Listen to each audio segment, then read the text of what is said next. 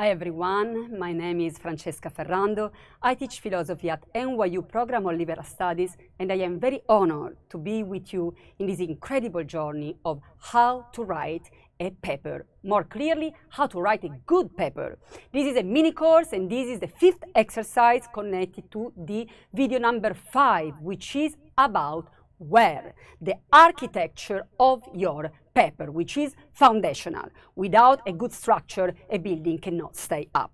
So in this exercise, I want you to take out your journal. It can be a paper journal, it can be your laptop, your phone, and answer this question: what is my structure? Here I want you to do something different. I don't want you to write, I want you to draw. I want you to draw your structure.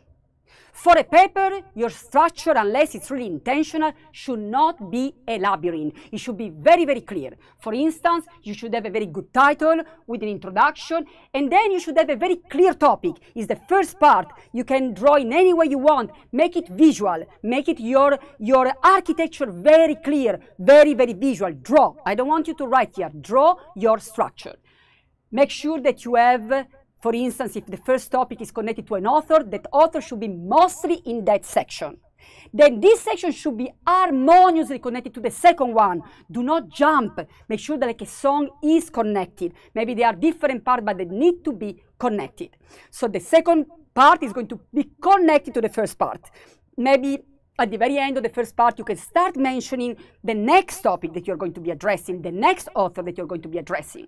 In the second part, you're going to be addressing your second subtopic, the one that is really foundational to prove your argument, specifically connected, for instance, to a second author that you are going to be addressing. Either you agree with this author or not, does not matter. They are your friends no matter what. Your friends, a lot of your friends you don't agree with, and they are still your friends. So this is your second source. And then you're going to connect it again, make it, draw the map. How is the connection? What is going to be there, the connect number 2 to 3? That often there is a lack, there is a change of tone, that there is a surprise. The reader don't understand why from one part you're going to find yourself in the second part. You don't want that. You don't want your readers to be surprised in a bad way, that they get scared about whether this person taking me to. You want them to prepare them and let them know at the end of the second part, let them know where they're going to be in the third part. Accompany your reader through this journey that is your paper. Make sure that they are feeling that they are safe with you in this journey. Third part, third topic, third author.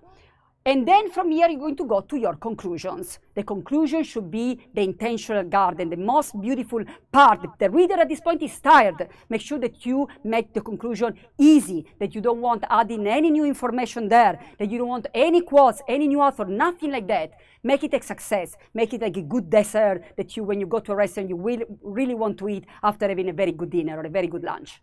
So make sure that the conclusions are really the closing ceremony of your paper. And here in this exercise, you are drawing. So you can take notes. As in a good architectural map, you are drawing and take notes. So enjoy your design for your beautiful, beautiful paper that we are all very excited to read. Thank you so much.